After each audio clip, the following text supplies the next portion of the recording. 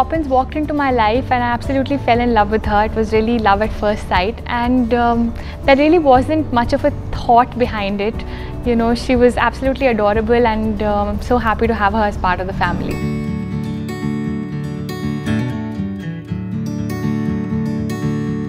I volunteer at a shelter and I love animals, four-legged. So she was somebody who would follow me every time I'd go there to volunteer.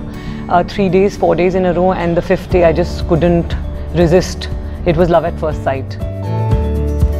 There's an inside joke in the family that Zara is actually half cat, half erstwhile page 3 auntie who's trapped in the body of a dog. And that's literally the persona that she kind of like holds on every day. So she's called Queen Zara.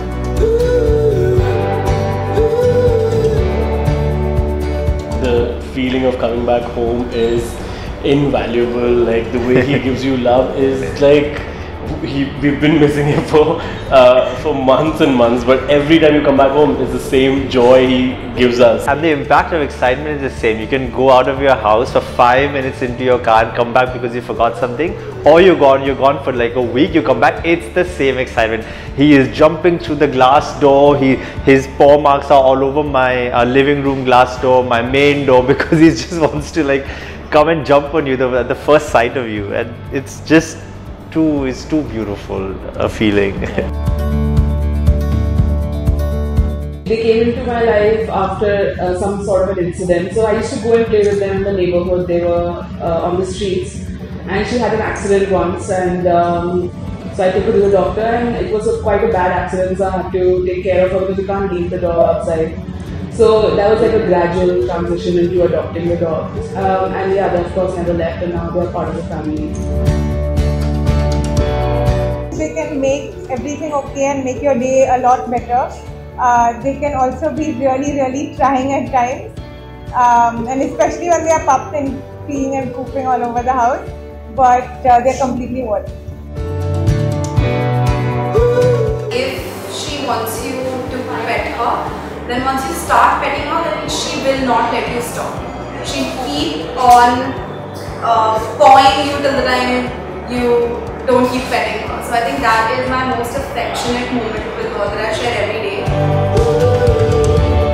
There's no joy like picking up a dog that's been abandoned, or an indie for that matter, and giving them a home. They give you more love and affection than a purebred that you buy from a breeder. So I think there's no reason not to get an indie, and there's no reason not to adopt. You can even adopt a purebred, but adopt is what I would say. I firmly believe that animals choose you.